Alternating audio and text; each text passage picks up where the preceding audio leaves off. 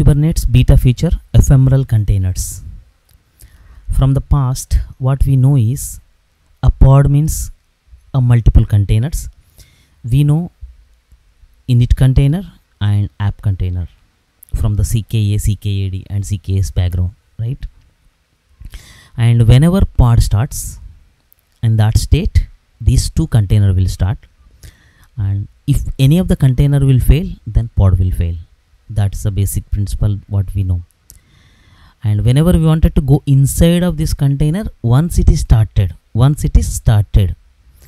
then you can go inside the container and do verify all these things. But here today's topic is ephemeral containers. So first of all, ephemeral containers. So first of all, just let's see what is ephemeral. Ephemeral means lasting for a very short time. And this is the Telugu meaning. And if you go the just Hindi, just curious, alpakalik, kshanabhangur, right? And alpayu and alpajivi. These are the four meanings are given. So, and you get it what exactly ephemeral means, right? So here the today's topic is ephemeral containers. So as we see just now, pod 1 has two containers, and on the pod start these two are started, all good. And I wanted to check these containers starting failed or some issue happened. By using a kubectl debug, you will dynamically inject a container which is called ephemeral container. Then dynamically inject, what you will do? Dynamically inject and identify, debug, troubleshoot the issues. And as soon as you type exit, then immediately this ephemeral container will fail, delete. That's what the meaning is. Also ephemeral means lasting for a very short time, means as long as you use with kubectl debug, and I'm debugging this pod with debugging what, this is a container different, this is a image different. Ephemeral container I wanted to use as a busy box. So busy box will be injected dynamically and you will do whatever. Upon the exit, this will delete. So you get it what exactly ephemeral container, how it works in high level. Now ephemeral container, so it's currently in the beta feature, right? Just go to the Google and search for ephemeral containers. If you search here kubernetes.io, and there is a GitHub as well, ephemeral containers. If you look at the GitHub, then there is this is a GitHub page as well, right? And this is a ephemeral container specific. Now it's currently is in the beta feature. That's what the, and as we seen in the last lecture, that beta feature means alpha, beta or the release stages, and beta is just before the general availability. And ephemeral containers are by default enabled in 1.23. If you are using older versions, you have to enable manually, right? And which is clearly given in the feature gates. So if you go to the here, right, kubernetes.io documentation and feature gates, just search feature gates, just you will end up here, and just Control F, and here EPH ephemeral, see ephemeral containers beta version, right? That's what I'm trying to say here. Now as we see, release stages alpha, beta and general availability. So it's not released yet so far, and it's still in a beta, right? And it will release in a 1.25. Now 1.23 is already enabled by default. That means I have a Kubernetes cluster, 2-node Kubernetes cluster. 1.23.5, that means it's already enabled, need not to do anything. If it is a 1.22, then you have to enable manually. How you enable them manually? Kubelet level, this is a kubeadm configuration file, or kubeAPI server level, we know that kubeAPI server.yaml file, -- feature -gates equal to ephemeral containers equal to true. It's a one word and camel case. and which is there in the documentation as well, right? Here hyphen feature gates equal to, and if you wanted to enable a multiple feature gate, just a comma separated, you have to enable. That's what the will enable. And in a visually, this is how you will do if you edit the Kube API server configuration file. Now next, so ephemeral containers we understood high level, but why? Let's say there is a Python application. This is Python Docker image, multi-stage Docker image build. First stage, it's a Python slim image taken and copied the application directories, etc. And the second level, there is a Google's Distroless image it was taken, and finally Python application is built. And same likewise Node.js Docker image, they taken a some source image and run npm CI only production, and Distroless image taken. So, and it's a Golang, which is also same. Here Distroless image is nothing but it's a Google is created, right? Let's go to the Google Distroless images, and just you will end up in one GitHub page, right? This is a Distroless image. Distroless image is basically only application and runtime dependencies. That's it. Means here my Python application, what I need for Python application, just a runtime. That's it, right? No other things are required. Node.js means Node.js runtime. Golang means Golang runtime. Java means Java runtime. .NET means .NET, right? So if you do that, this will be a super secured. There are no utilities, nothing is there in this particular images, right? And if you want to go inside the container and try to do the curl or any command, it's not going to work. Only application will work. So that's, so I would say it's a super secured image. So whenever you are working such kind of images in a production and you wanted to troubleshoot, how you troubleshoot? Impossible, right? That's what the ephemeral containers will help here.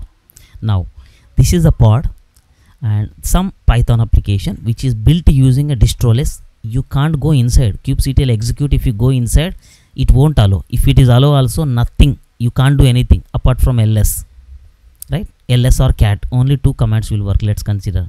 And you wanted to troubleshoot, or this is crashing, or after 5 minutes it's crash, and you wanted to check. How you check? Ephemeral container will be helpful by using kubectl debug command. Whenever, as soon as you do the kubectl debug, ephemeral container will create. What kind of a container it is? Here busy box, you can give anything, whatever. But why you are giving this image? By using this, you can, this ephemeral container will run as a privileged mode, and you can completely troubleshoot this particular container process, everything. If you know the Linux more, maybe you can troubleshoot more, right? That's what the it is purpose. Now as soon as you exit, it will delete. That's be seen. Now ephemeral containers all good, and what is the major purpose? First, interactive troubleshooting. Yes, in the previous we see that this is a very hardened container and we wanted to troubleshoot, right? Then it's running in the production and we wanted to really troubleshoot in the production, or same container you use it in the UAT and you can troubleshoot. That's the one.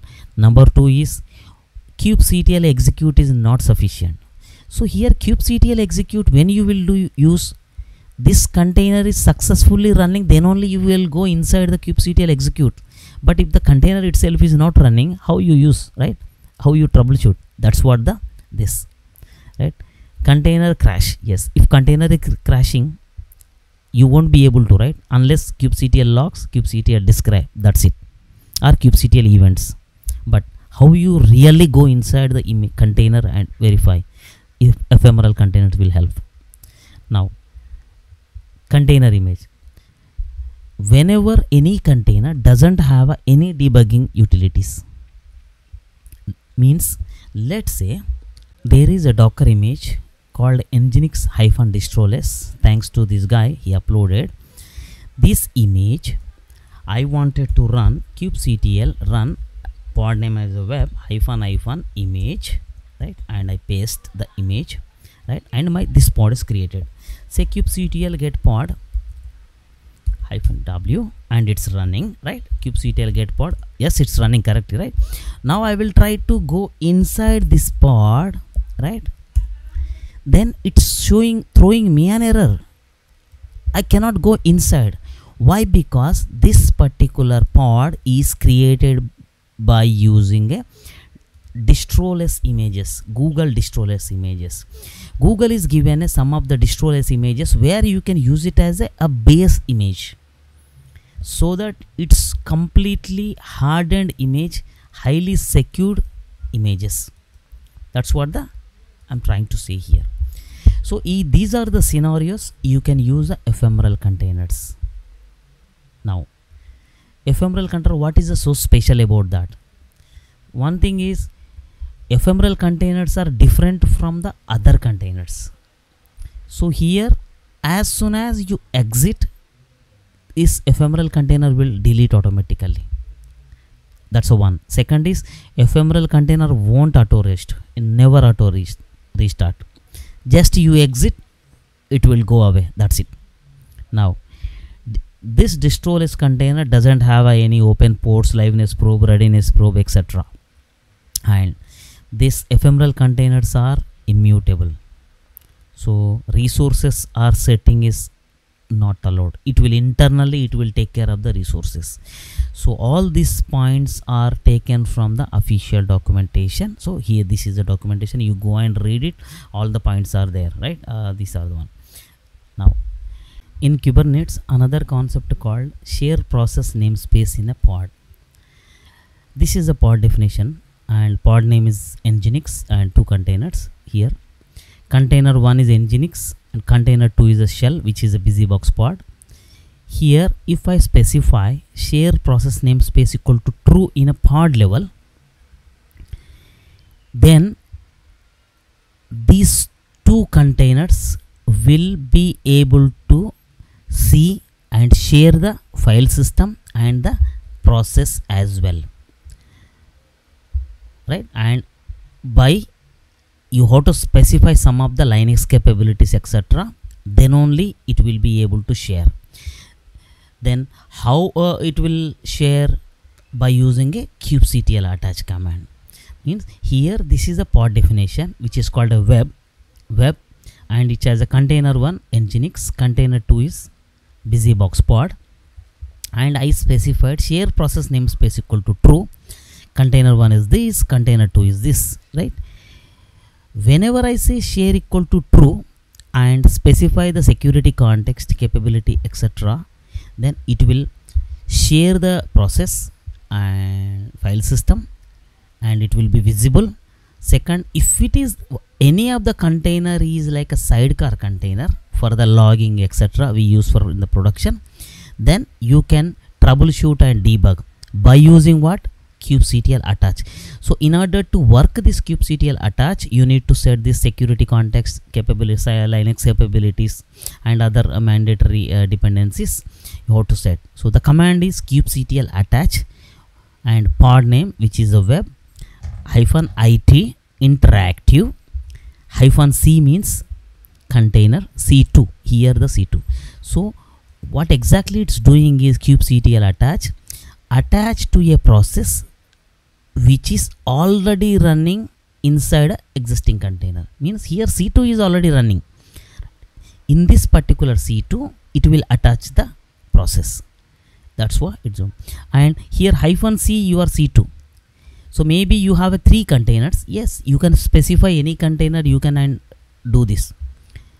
So here only the process only. There is no new container is getting created. Another point is, if you don't specify -c and specify annotation as my default container is c2, then just kubectl attach web, means automatically it will attach to the c2. That's how the kubectl attach will work. And go to the documentation.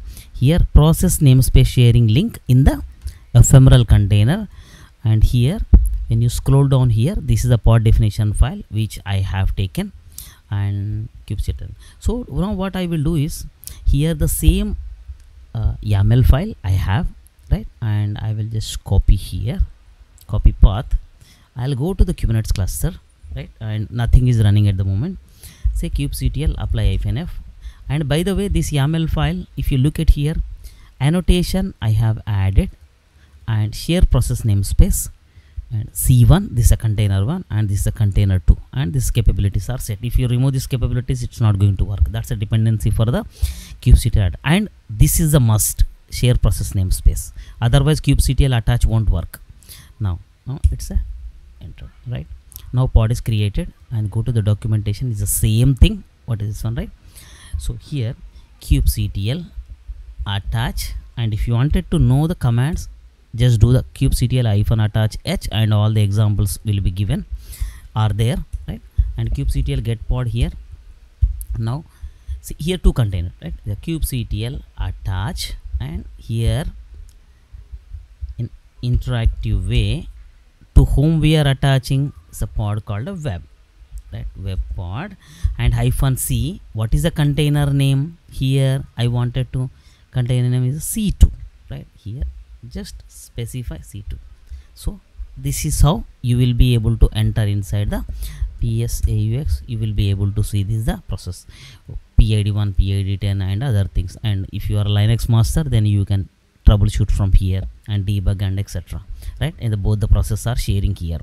And here if you look at here, right, process number 10 and process number 41 and process number 48. So now I am in a second container, right?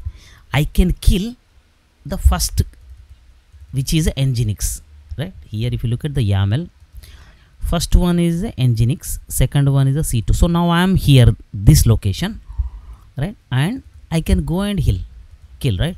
Say kill -hup, and what is the ID I wanted to kill? This is a number 10. So this way you can just kill it, and then PSAUX, right? So again it's so likewise you can just you can check as well, say head, right, and proc, right, and what is the process ID? It's a number 10, right? Proc -10 and root etc nginx, and then nginx configuration. So what I'm trying to do is here, first of all I will correct this head here. Here what I am doing is, by using this process 10 from the busybox container, I am trying to look at the nginx configuration of another container here. So from here I am trying to check this particular container. So that's how I can check that. And if I exit that, then now clear kubectl get pod, yes, you will see the same two containers. So this is how you can check basically process namespace sharing. And here the same example, whatever the command I put here, everything is here, right? And understanding about the namespace sharing, you can with the PID no longer, if your container doesn't have any PID1, then and container has visible process visible and file system. So this is what the key consideration. So now why we are talking about this process namespace, right, with this particular ephemeral container? Because if you share process namespace whenever you are working with the ephemeral containers, then it will be a very good practice to troubleshoot and debug. That's what the means. You will enable, but you won't be using a kubectl attach, you will be using a kubectl debug. So here kubectl attach is one point, is not always bash. So anything this will work, kubectl attach. So maybe you guys may be thinking about that, what is this kubectl attach and execute and debug, what is the difference here? So first is kubectl execute. We know we can go inside a container, right? Now kubectl attach, as we just seen, process will be attached to a running container, which is may not be the bash, anything. That's what them. And for this the mandatory requirement is, this is the what the mandatory requirement, and some of the Linux capability etc. Some dependencies are there now. And kubectl debug, and kubectl debug is specific to the ephemeral container, which will be dynamically an image will be injected inside the pod so that you can debug, troubleshoot, etc. Right. Now use cases and demo. So let's now, if you look at the kubectl debug command, which will be used for the ephemeral container, which is a today's topic, right? So here the ephemeral containers, and there is a debug pods using ephemeral container right here. So total, by using a kubectl debug, 3 ways you can utilize. Number 1, debug existing pod. So just now, sometime back, I have shown you an example, which is this particular Distroless image, where you won't be able to go inside the pod, right? Such kind of pods are crashing. How you debug? So this is one of the use case. Second, say one pod is running in the production and I don't want to debug.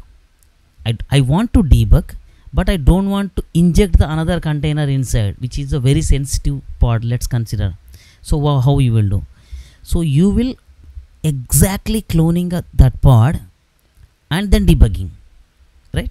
So you are just copy paste, cloning and debugging. That's the second use case. Third, say node, right? So here kubectl get node -override. So here one master node and one worker node. Say I have a 10 worker nodes. Out of that, one worker node is somehow some problems. So how do I check? Because I have to go inside the SSH and do the everything, right? Do the troubleshoot debugging. So if you can debug by using kubectl debug of a node. Yes, these are the 3 different use cases. Now let's look one by one. Yeah, the first one. Say this is the pod 1, and you will be creating a pod by using a pos 3.6. Now I will create the pods. So I will come here, kubectl run. I'll say pod 1 and -- image. What is the image here? And go to the documentation.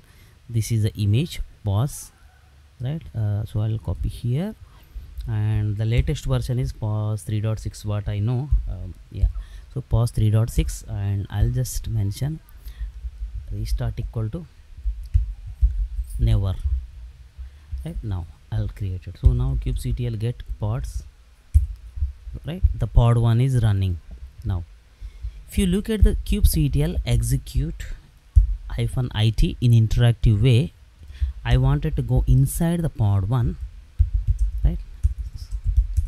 What happens is this is throwing me an error. Why? Because this is a Distroless image, so it's impossible.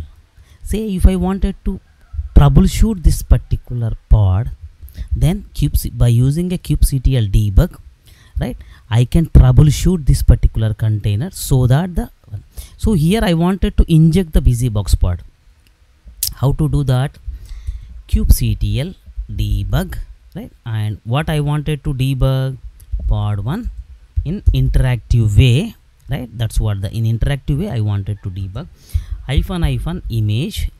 With what image I wanted to debug? I wanted to debug with the busybox image, which is 1.35, 35, 36 is there, I think, for the latest. --. Now I wanted to debug image, but what is the target I am doing? Target means what is a target container. So here my pod name is pod 1, container name is also pod 1, right? Say if I do this and press enter, right, I am inside of this particular pod with the busybox. Now I can do anything. If I am a Linux master, I can trace and everything. I can do that. So, and I am in a completely in a privileged mode. So it's completely, I can trace and everything. I can debug. This is the number 1 use case.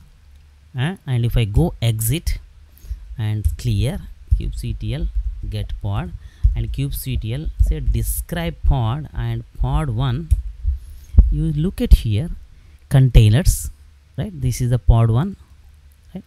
So first container is a pos container default, and ephemeral containers here and debugger, I given a busy box, it automatically assigned a name as a debugger something something something, and what is the status he is here is a completed terminated state. So because I have debugged, right? So here and the debugging is also basically here is all the everything it's mentioned here.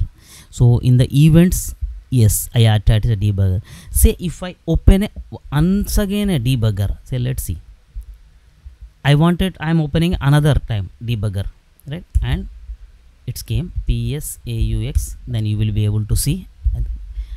Let's start anything, any of the commands you use, and just go exit, right? And now kubectl describe pod1, you will see two debuggers, first pod, first container, first debugger and second debugger. So here 2 times this particular pod has been debugged, and you will be able to identify the time and etc everything. This is the first use case where you can leverage the debugging of existing container. If it is running in a production, this is very useful. Now second one is debugging with the copy of a pod. So in the previous case we have attached, right? So here you will be creating a one pod with pod1 with image is a busy box. So let's create that. Kubectl run pod1 with the image is a busy box 1.35 restart equal to never -- sleep 1 day.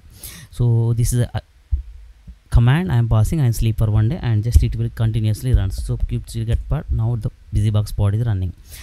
Here my busy box pod is running. Now I wanted to debug this particular pod by creating another copy of it. Rather than injecting inside, I will be creating a new pod called pod1-debug, and then here I will pass an Ubuntu image.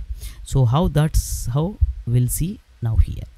So I will go to the command now kubectl, right, debug what I wanted to debug, pod1, which is this pod, right?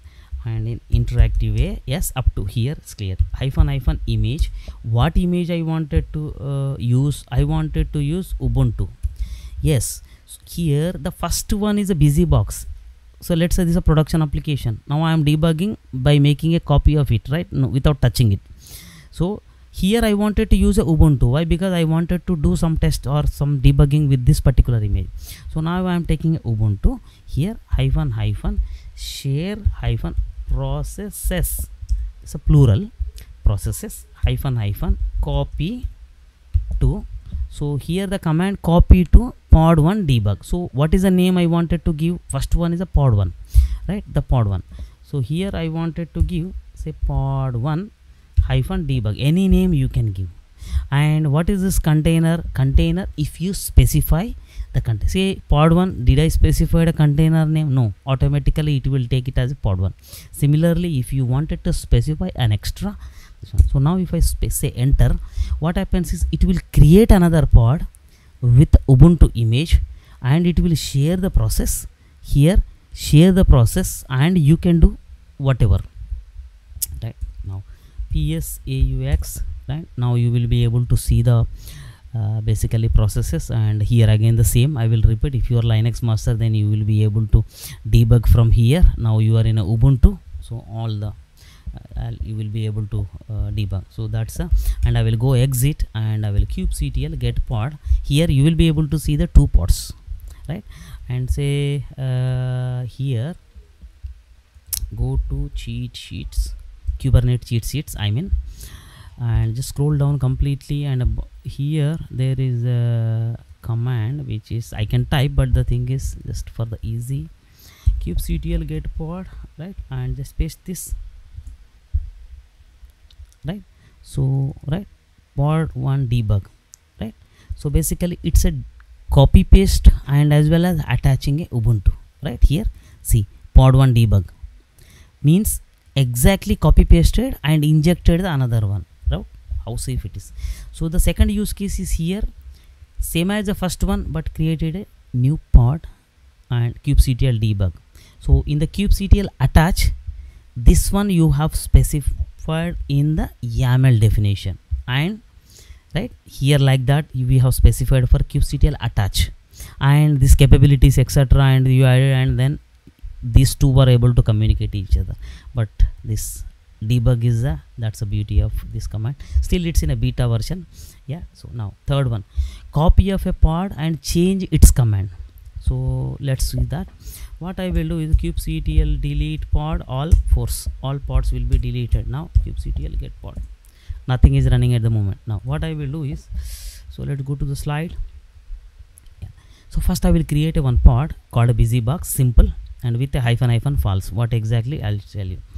Kubectl run say pod 2, I will specify hyphen image equal to say busybox, right, and hyphen say busybox 1.35 better, and hyphen false. See here I am creating a busybox pod but just passing a command line as a false rather than sleep one day or some other command, and I haven't specified any restart. So to see the live scenario in what we see in the production, now this pod is created with this command, which is it not going to work. Kubectl get pod, right, crash loop back off. Yes, why crash loop back off? False command is does not make sense for it. So pod 2, right, here this is a pod 2, and if you look at the command arguments, just simply passing a false, so system won't be able to understand this busybox. So that's why it's a crash loop backup, and we wanted to debug. So let's consider this is a same production we wanted to debug. Now next is what you will do is here again you will use a kubectl debug command, copy to the new pod name, and you will specify the container name and then shell. So here pod 2, right, and this is a container right now. So kubectl debug and pod 2 this is, and interactive way hyphen copy hyphen 2 equal to pod 2 debug. So just I given a different name, and pod 2 debug, and after that, so whatever the pod 2 just copied to pod 2, then hyphen container, and its auto completion is enabled, con, and then container, and then equal to what's a container name is a pod 2 only, then hyphen sh. So if I enter here, then pod 2 debug will be created, and right, so and I'll go exit, right. Now kubectl get pod, now pod 2 debug will be created, and pod 2 get pods hyphen, if I run this, see here by using a kubectl debug I just used only the copy to only, means here here pod 1 has the same container, pod 2 by using a debug you are created a same, but parameter is just you pass the container is equal to app1, whatever the name you can give. This is a new container name, so I given the my favorite name, just simple pod 2 I given right here. So that's why it was taken the its name whatever I gave, right, and shell hyphen sh. So here first pod is throwing an error. Why? Because it's not able to understand this particular argument, but whereas kubectl describe pod 2 hyphen debug, right, this pod 2 has a argument, right. So where is that? Yeah, so it's basically its argument is already taken, right, so shell. So instead of the false, it's not able to understand, and it's a shell, it's taken this command and it's working. So that's how you can troubleshoot basically kubectl get pod, right, you can troubleshoot the pods containers by using kubectl debug. Still it's in a beta feature, so just wait for a full version to come here, but meanwhile you can test. This is a third one, and a fourth one is basically copy of a pod, change its image. So how it will is again same, you will be creating a one pod with a simple busy box, right? So here kubectl get pod, I think pod 2 is running, right? So now what I will do, kubectl delete pod, I will just clean all, so I don't want to keep anything and confuse. Okay, right? Now I will create a one pod called a pod 1, kubectl run pod 1, and then right, this is restart equal to never sleep one day. It's a simple busy box pod. Now its pod is running, right? Kubectl get pod, right? So here you are creating a copy of a pod, which is this pod 1's copy, by using a kubectl debug.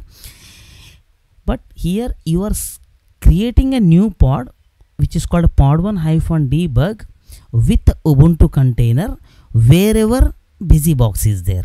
So that is with the wildcard character, which is a star here.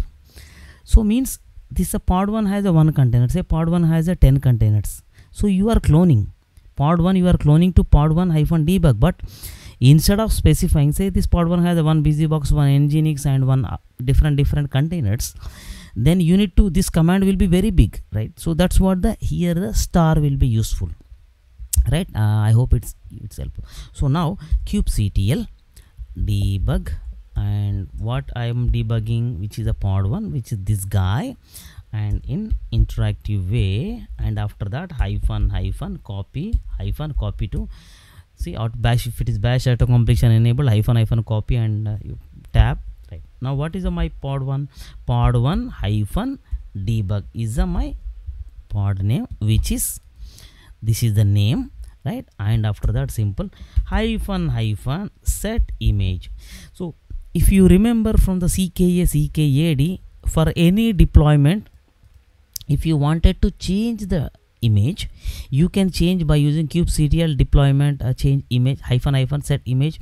You can change the same command, which will be useful here, and here the star you need to give, the star equal to Ubuntu. So in the example I have taken a Ubuntu, so here also let's take a Ubuntu, and when I press enter, then automatically the pod will be created. How to verify that? Kubectl get pod, oops, one wrong, yeah. Now pod 1 -debug is created. So how do I verify this image has Ubuntu? Kubectl pod this output, right? If you see this, pod 1 has a busy box 1.35, which is this guy. Then pod 2 debug is a Ubuntu. I specified star equal to Ubuntu. That's what I specified. So I hope this is helpful. Now you can go inside. So kubectl execute, right, -it, and then pod 1 debug, and you do whatever, because you have a exactly clone copy. Now you can do anything with this, right? So this is the right, now you are here, right?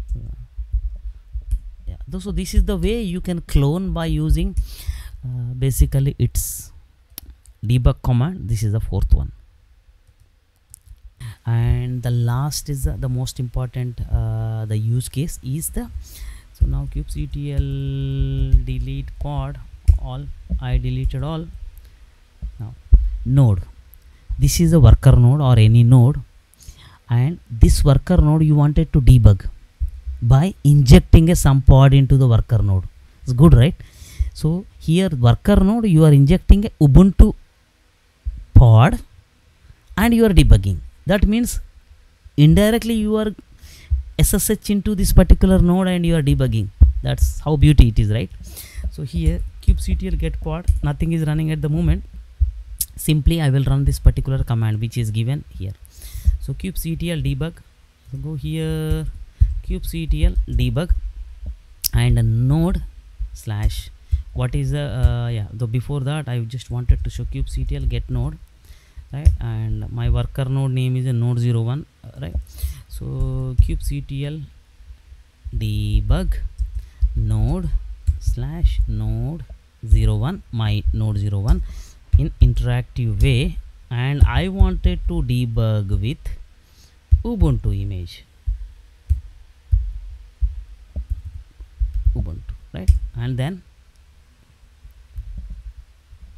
oh sorry, I think I need to, yeah, sorry, yeah. So here what I am doing is, here I am going inside this particular worker node with the Ubuntu pod.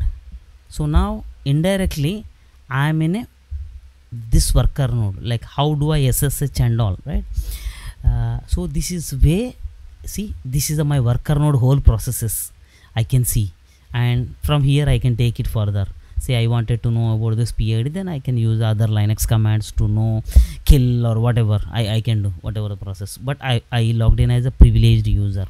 And say when I exit here, right, now clear and kubectl get pod, right? So here node debugger, and which is a completed. So kubectl describe pod and node debugger. So let's this describe here. So this pod name, I just in the command I just specified only kubectl debug node 01 in interactive way image with the Ubuntu. This Ubuntu is injected and rest of the things it is created, right?